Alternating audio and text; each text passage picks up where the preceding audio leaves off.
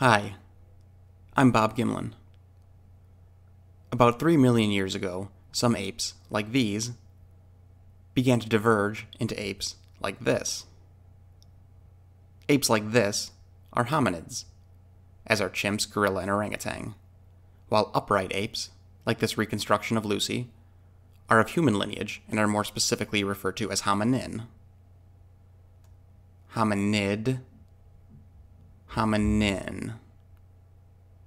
There's been an ongoing debate as to whether this is a hominid-type creature, more ape-like, or a hominin-type creature, more man-like. The answer to this question, like most things Bigfoot, is fuzzy. But Bigfoot must be a hominid, or more ape-like than human-like.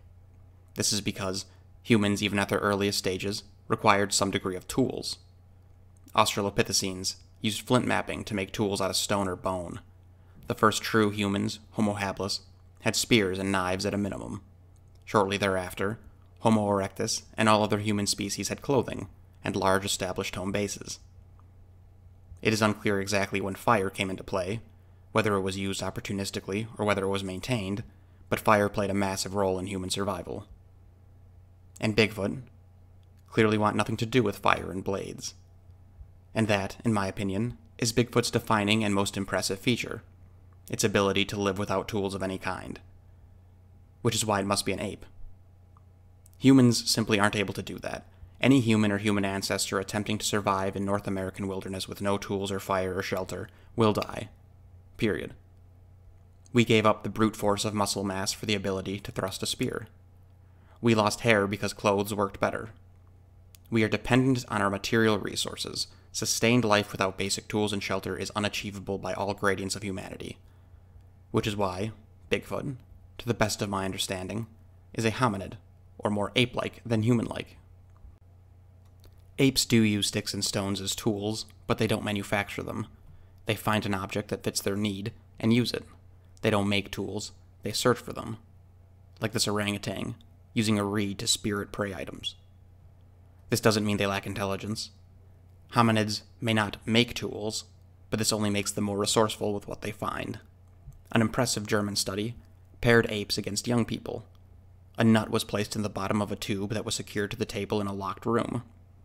Of a couple dozen young people, not one participant could remove the nut from the tube. The chimpanzee walked over to the tube, filled it up with water, and grabbed the nut within a few seconds. And Bigfoot must be an awful lot smarter than a chimp.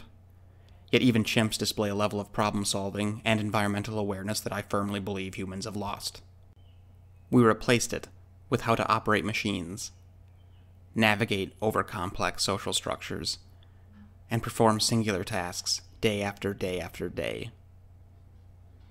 A point of contention in the assertion that Bigfoot is a hominid, more ape-like, is in the definition of hominin, more man-like.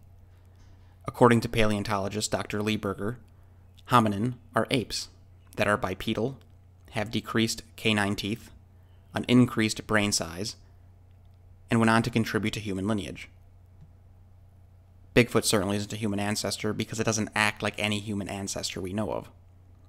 All the hominin Dr. Berger is referring to used tools, they used fire, they had clothes. Bigfoot, lacking these human necessities, must therefore be an ape, or hominid. Being upright in itself is not all that unique. Yes, Bigfoot is a biped, but in my opinion, posture really shouldn't indicate hominid or hominin. I suppose it is possible that Bigfoot is a hominin, or more man-like. A while back, I heard an interview. I can't remember what it was about or who it was of, but I distinctly remember someone saying, quote, "I asked them if Bigfoot ever used fire." He said, "I think they did," before they learned that it gave away their location. Which gave me goosebumps. Though I think Bigfoot is exponentially more intelligent than any other ape, I still think that they are that. Just apes. Their reaction time and perception puts ours to shame, because they are apes. And that is why Bigfoot is a hominid. But that's just my opinion. And if you happen to know what interview I'm referring to, please let me know in the comments section. Like and subscribe, and thanks an awful lot for listening.